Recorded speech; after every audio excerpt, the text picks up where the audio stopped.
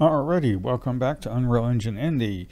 We're going to go over the Anim Instance class. We're going to create one for the enemy because they need a Anim Instance class. And we're going to do it basically the same way we did for the character. But first, what I would like to do is get this error resolved. So what I did was I was using .NET, an old version like 4.6, and updated it to like 4.8. And for some reason now the Wukong will not compile the project.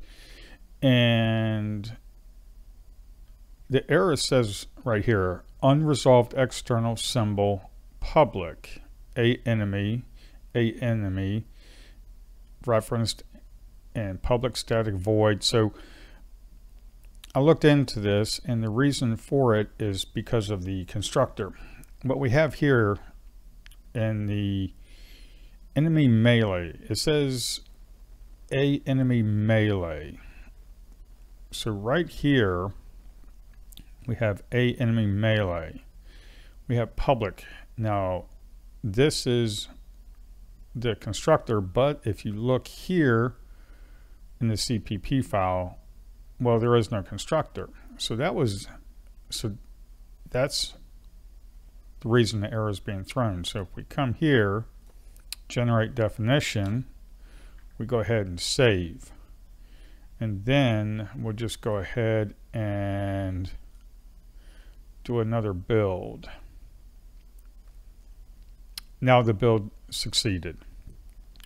So I'm going to go ahead and push this up. I already fixed it on the main branch, but I'm going to go ahead and push this up. Let's see, added constructor to CPP file. So now the project builds. And I'll just go ahead and push this up.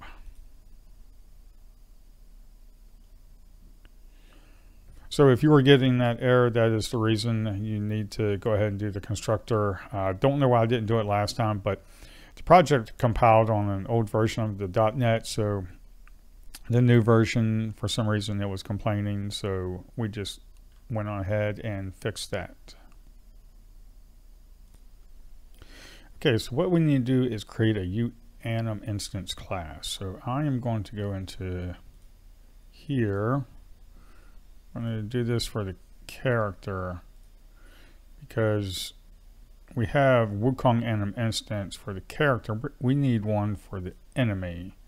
So what I'm going to do is I'm going to right click, create new class. I'm just going to click on all classes and search for Anim Instance. And this is the same way we did it for the character. And you want to make sure it is the Anim Instance. And then I'm just going to say enemy Anim Instance because we're going to use this for all the enemies. And we'll go ahead and create the class. It's an enemy. Okay. Shouldn't take very long. There we go. Okay, so now let's jump back into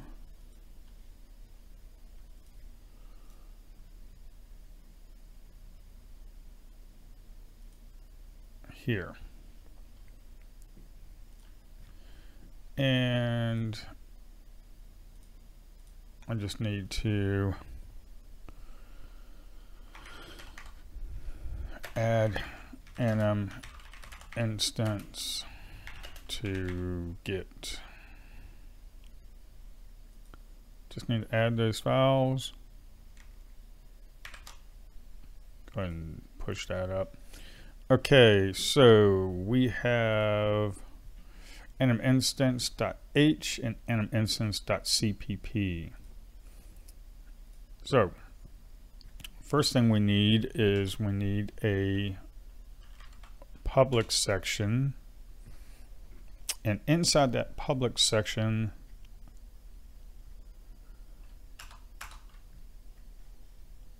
I am just going to copy it basically how I have here from my other project. Okay, this will act like the tick function.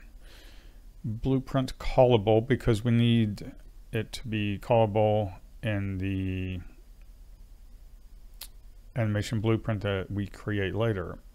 So void update animation properties, float delta time. And if you remember, we did the same thing for the character. So if we go to private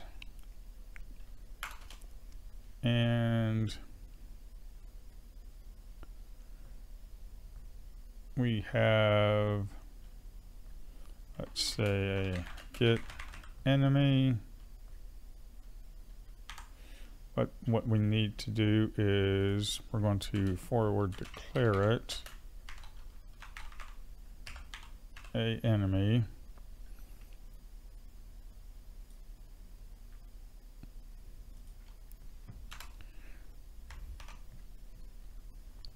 So we do a U property visible anywhere, blueprint read only, meta allow private access equals true. And then we also are going to need the speed of enemy. So we are going to need the speed of the enemy, and what I'm going to do is just go ahead and copy it from my other project right here. So U property visible anywhere, blueprint read only, category movement, because this has to deal with the animation blueprint. Allow private access equals true. It's going to be a float, the speed. In the animation blueprint that we create, this is what you hook up to the blend space. So, and we're going to need offset yaw. This is used for strafing, for enemies that strafe. For a 1D blend space, you don't really need that. And I'm just putting it in here because I don't know if we're going to be doing 8-way blend space with the enemy or not. But I'm putting it in here in case you create an 8-way blend space. Okay, so, and in the header file, this is what we've added. Update animation properties, we pass in the delta time, and we create a forward declaration, class enemy, and we get the enemy class, and float speed and float movement offset yaw.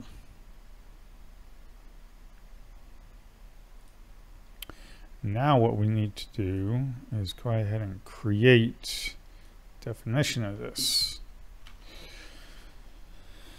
And we are going to need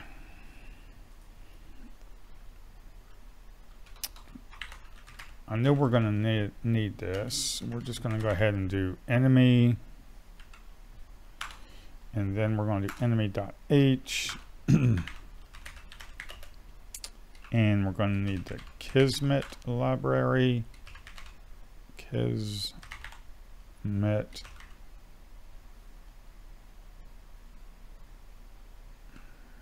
math library. Kind of threw me off. Kismet library INL. Nope. We need the H. Okay, so if the enemy equals null pointer, we do enemy cast to a enemy, and we do a try get pawn owner. So if you've done this in the blueprint way, you'll notice that you basically do the same thing. You do a try get pawn owner. When you right click in the blueprint, you type in try get pawn owner and you use it within there. That's in the event tab of the animation blueprint.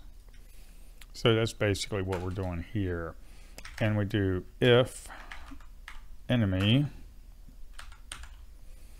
And what I'm going to do is just go ahead and copy this from other projects. I just want to type it in. So what we're doing is we're going to get the lateral speed of the enemy from the velocity. We're using an F vector, and we need velocity, enemy, get velocity. So you're just getting the velocity of the enemy. Basically the same thing we do in the blueprint way. And then we're zeroing out the velocity dot z. You need to zero that out. And your speed equals velocity dot size. Then what we need to do is we need to get offset yaw to use in the blend spaces. So we're using an F rotator. Aim rotation equals enemy get base aim rotation. F rotator movement rotation. This is, we use the U Kismet math library. Make root from X. Enemy get velocity. Then we do a movement offset yaw. That is what we call in the blueprint, and attach it up. So, movement offset yaw, U Kismet math library, normalized delta rotator. We need the movement rotation and aim rotation. And that is it. And let's go ahead and save this with the probably const. Where it can be made const. So let's go ahead and do that. And I'm going to go ahead and do that in my other project as well. So let's go ahead and compile this. We have the editor running, and let's just go ahead and do a hot reload. Okay, so now we got the Anim Instance class created. What I want to do is go into the enemy folder. We want to right click, go to animation, and then we want to choose animation blueprint. Choose the Chimera skeleton. This is very important. Parent class says Anim Instance.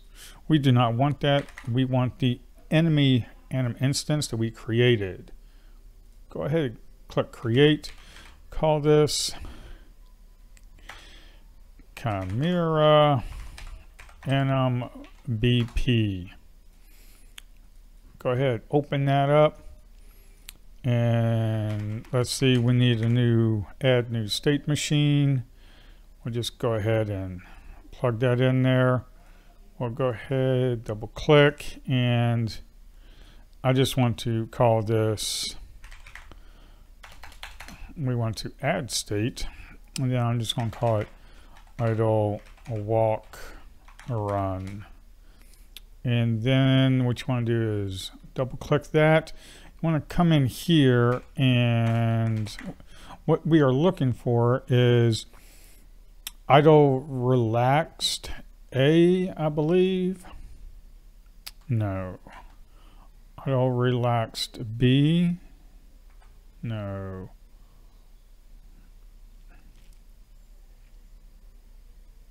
Idle relaxed A right here. Yes. So you want the HS idle relaxed A. This is, I believe it's non-additive or something like that. So what we need to do is just go ahead and click compile, because if you drag in this one here and you try to hook it up, it's not going to work, because you see that sequence player additive. We do not want that. We want sequence player HS auto relaxed. So go ahead and compile, save, and then what you want to do, because it's not going to show up, but you want to go into mesh, animation mode, blueprint, animation class, and I believe it's Camera Animation Blueprint. There we go. Go ahead and click save.